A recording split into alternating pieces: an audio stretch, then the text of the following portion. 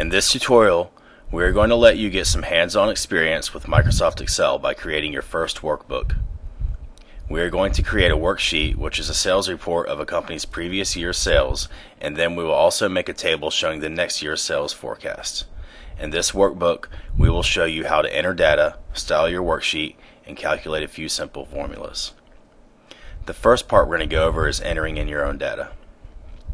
First, you need to select cells B2 and cell C2 at the same time. The way you do this is by clicking on cell B2, and while holding the left click button on your mouse, move the cursor over to cell C2. Now, let go of the left click button and cells B2 and C2 should be selected. Now click the Merge and Center command, which is in the Alignment group under the Home tab. Now cells B2 and C2 should be merged into one cell, and any content entered into this cell area will be centered. Step 2. Now activate the merged cells B2 and C2 and type in Sales Report 2010. Step 3. Now you need to activate cell B3 and type in the word month. Then activate cell C3 and type in the word sales. Step 4. Now select both B3 and C3 and click the Center command, which is found in the Alignment group under the Home tab. By clicking this, you have centered the text within the selected cells. Step 5. Now activate cell B4 and type in JAN, which is an abbreviation for January. Step 6. After you have entered in JAN in cell B4, make sure that cell B4 is selected. Again, you know this because there will be a dark border around cell B4. You should see a small square box at the bottom right of the activated cell. Click on the black box, and while holding down the left click button on your mouse, drag it down 11 rows, stopping at B15. As you can see, Excel recognized JAN as a month and automatically entered in the rest of the months instead of making you type the months in. Step 7. Now enter in the following numbers into cell C4 and C15 in the exact following format without dollar signs or commas. 20,000, 21,000, 22,500, 35,000, 42,500, 55,000, 60,000, 64,000, 40,000, 38,000, 22,000, and 20,000. Step 8. Activate cell B16 and type in the word total. Then center the text. Step 9. We're going to use the sum function in cell C16. Activate cell C16 and then type in the equal sign, SUM, and a left parentheses. Then select cells C4 through cell C15 and then close the parentheses by typing in the right parentheses.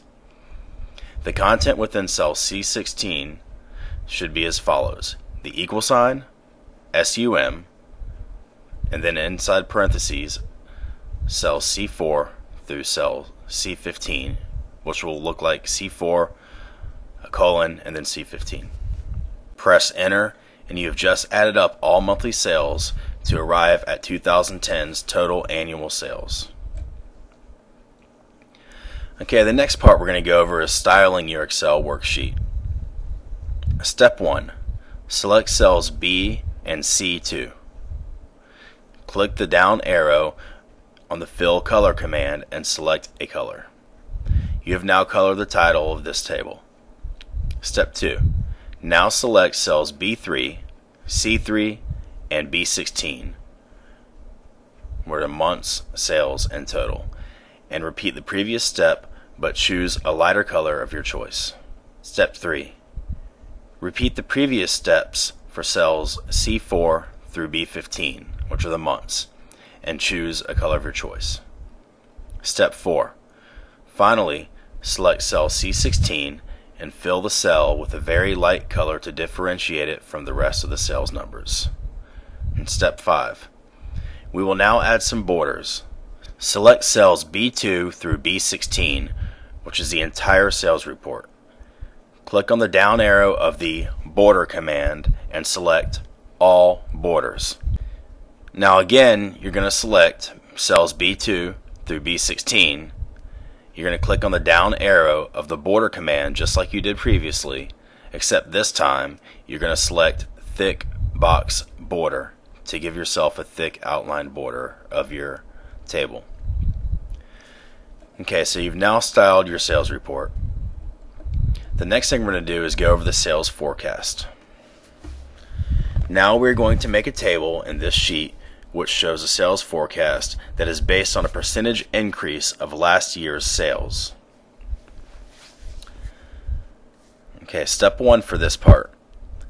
Now select cells B2 through C16. There should be a dark border around these cells. Step 2. Now you have the entire sales report for 2010 selected. Press Ctrl C to copy this table. Now activate cell E2 and press Ctrl B. You have now copied the 2010 sales report and pasted it 3 columns to the right. Step 3. Edit the copied 2010 sales report by changing the title to Sales Forecast 2011. Step 4. Select cells F4 through F15. Right-click and select Clear Content to empty out the content from the copied cells. Step 5. Activate cell F4. Type in the equal sign and then select cell C4. Type in the star symbol and then type in inside parentheses 1 plus 0.10 and press enter. What you just did is refer to cell C4 for data and then multiplied it using the star symbol by 1 plus 10%. This is just the beginning of the powerful functions that Excel can perform. Step 6. Activate cell F4. Click the black box on the right bottom corner and drag it down to cell F15. This copied the formula that you entered into cell F4 and dragged it down, automatically entering a modified version of the formula into each cell.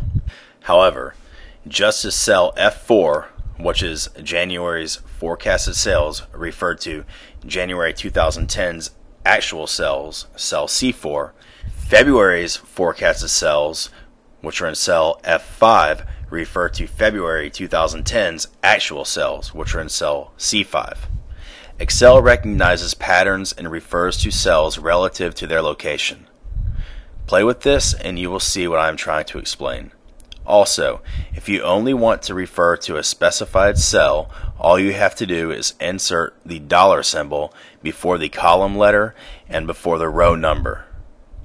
You can also lock only columns but not rows, or you can lock only rows but not columns. Again, play with it to understand it in more depth. Step 7. Finally, select cells C4 through C16. Hold down Ctrl and select cells F4 through F16. Now click on the down arrow of the number command and select Accounting. Now your numbers are in the correct format.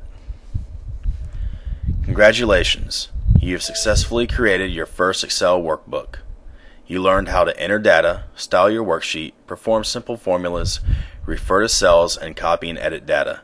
This is just the beginning of what Microsoft Excel can do for you and your business.